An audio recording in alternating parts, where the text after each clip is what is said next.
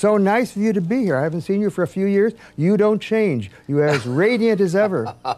Well, you're very kind, Roland, and this is wonderful to be here. Thank you very much.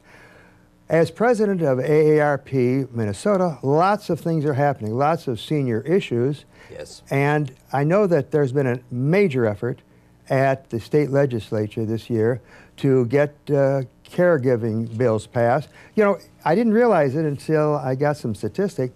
Of the 1.5 million baby boomers in Minnesota, probably a third are involved with caregiving for their elderly parents. It's become a major, major issue. Well, so which direction are we heading? It really is intergenerational. You have those in the middle helping their parents and also helping the grandkids. Sandwich generation, so to speak. You got the sandwich generation in a sense, but the caregiving for seniors, it's very important.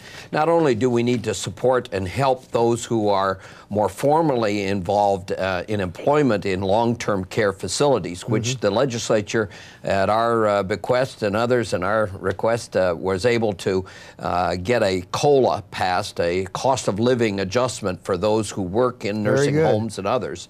But we're also hoping, we wanted to get it this year, we still are looking to see in the next legislative session the opportunity for that informal care to provide opportunities for members of families to receive perhaps a tax credit of some level as reflecting the work that is done and the care that is given. And then perhaps also to use their sick leave time that they are given at their employment for this purpose. That's happening in some other states, isn't it? It should be happening here as well. It really is, and it should happen here. And when you think about it, some would say, oh, well, why do they need more of that? Well, this actually is a cost savings to the state and to families themselves. Employers are sometimes objecting. Are we overcoming that? They think that it's going to cost them something. Yes, I really do think if they take a look at the number of absentee hours and days that people have to take off in order to care for either a senior member of their family or for children, they're going to find that having this as a flexible way of dealing with that is going to be a positive impact. So hopefully you think this is going to happen this next session? Well, I think so. We had favorable conversation in the committees. They wanted to look at it more. They needed to look at it in the context of the budget as well. And so hopefully in this next session we will be able to move forward on this. Let's talk now about a very important measure that AARP is handling nationally. They think that it's going to be the most important thing they've ever done in terms of political issues, and that's what is it? Divided we fail. What is that all about? Divided we fail. Together we can do anything. That's really the way I like to look at it. We got 38 million members that if they get together, a lot can happen. But when you talk about divided we fail, we're talking about the division, unfortunately, that seems to occur on two very major issues that absolutely have to be addressed. The first is health care, which we need to have affordable, accessible health care for all. We know we need to have these kind of changes. And the second is financial security and retirement. And that's not just for seniors, that's for our children and our grandchildren. Actually, seniors, in our generation, we have in some respects taken care of ourselves.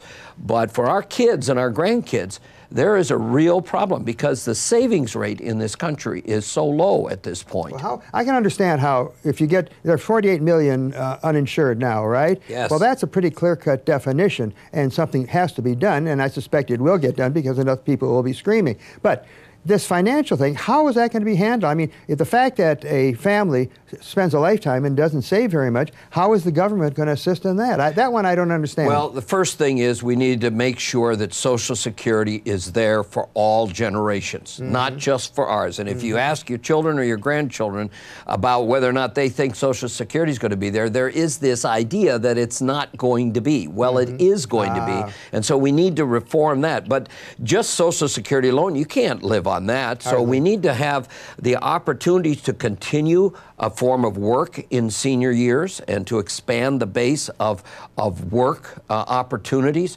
We need to encourage savings that needs to take place.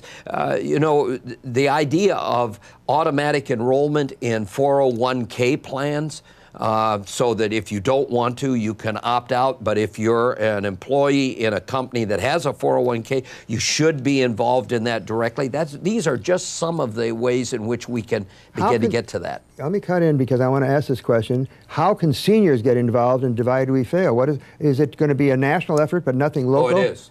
In fact, the Divided We Fail is uniting us together. Here we have the Business Roundtable Partnership joining with the SEIU, which is the fastest growing union in the country, with AARP, along with the American Cancer Society, the American Diabetes Society, and many other organizations to say, look, we've got to get at this. So there is a website. What is it? DividedWeFail.org. And here's what can be done. First of all, we need people to tell the story. How do these two issues impact and affect their families? Number two, we need people to join together to demand that our candidates and our legislators address this issue.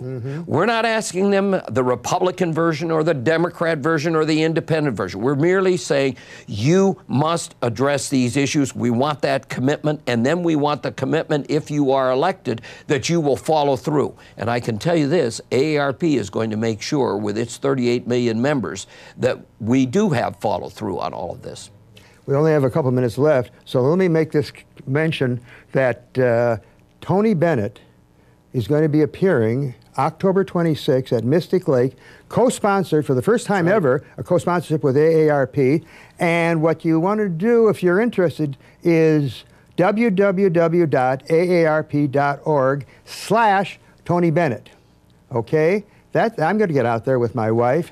And finally, I want to mention about all the marvelous discounts. Let's not forget about that. We take advantage of discounts with cars and with travel, and certainly with insurance, most recently long-term care. I think that discount card should go everywhere you go, and I want to thank you very much. I appreciate your being here, and as usual, most articulate. Good to see you again, Skip. Well, you are so kind, and I wish you well on this effort. This is great. Skip Humphrey, President, AARP, Minnesota.